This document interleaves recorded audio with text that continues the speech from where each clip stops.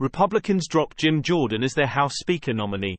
Republicans dropped Representative Jim Jordan on Friday as their nominee for House Speaker, making the decision during a closed-door session after the hard-edged ally of Donald Trump failed badly on a third ballot for the gavel. Afterward, Jordan said simply of his colleagues, "We put the question to them. They made a different decision." The hard-charging Judiciary Committee chairman said House Republicans now need to come together and figure out who our Speaker is going to be. The House impasse deepening into a full-blown crisis. Republicans have no realistic or workable plan to unite the fractured GOP majority, elect a new Speaker and return to the work of Congress that has been languishing since hardliners ousted Kevin McCarthy at the start of the month. Majority Leader Steve Scalise said they're going, "come back and start over," on Monday.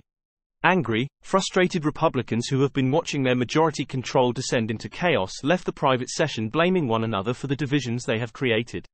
"We're in a very bad place right now," McCarthy said earlier. In a floor vote Friday morning, Jordan's third reach for the gavel, he lost 25 Republican colleagues, worse than he had fared earlier in the week, and far from the majority needed, as they reject his hardline approach. But after two failed votes, Jordan's third attempt at the gavel essentially collapsed, in large part because more centrist Republicans are revolting over the nominee and the hardball tactics being used to win their votes. Ahead of the vote, Jordan showed no signs of stepping aside, insisting at a Capitol press conference, "The American people are hungry for change." But afterward, Jordan told colleagues behind closed doors, "I tried my best," according to one of his opponents, Representative Don Bacon, R-Neb. For more than 2 weeks the stalemate has shut down the U.S. House, leaving a seat of American democracy severely hobbled at a time of challenges at home and abroad. It appears there is no Republican at present who can win a clear majority, 217 votes, to become Speaker.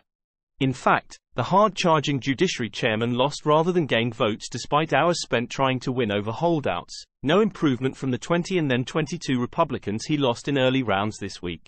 Friday's vote was 194 for Jordan, his lowest tally yet, and 210 for Jeffries, with 2 absences on each side. Next steps were highly uncertain as angry, frustrated Republicans predict the House could essentially stay closed for the foreseeable future, perhaps until the mid-November deadline for Congress to approve funding or risk of federal government shutdown. What was clear was that Jordan was refusing to step aside, appearing determined to wait out his foes even as his path to become House Speaker was all but collapsing.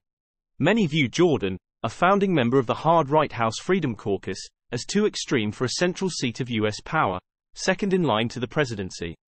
Democratic leader Jeffries reiterated that his party was ready, willing and able to partner with more traditional Republicans on a path to reopen the House, particularly as Congress is being asked to consider President Joe Biden's aid package for Israel, Ukraine and other needs. A closed-door meeting Thursday to regroup grew heated at times with Republican factions blaming one another for sending their majority into chaos, lawmakers said. To win over GOP colleagues, Jordan had relied on backing from Trump, the party's frontrunner in the 2024 election, and groups pressuring rank-and-file lawmakers for the vote. But they were not enough and in fact backfired on some. Jordan has been a top Trump ally, particularly during the January 6 Capitol attack by the former president's backers who were trying to overturn the 2020 election he lost to Biden. Days later, Trump awarded Jordan a Medal of Freedom. Some years ago, Jordan denied allegations from former wrestlers during his time as an assistant wrestling coach at Ohio State University who accused him of knowing about claims they were inappropriately groped by an Ohio State doctor. Jordan has said he was never aware of any abuse.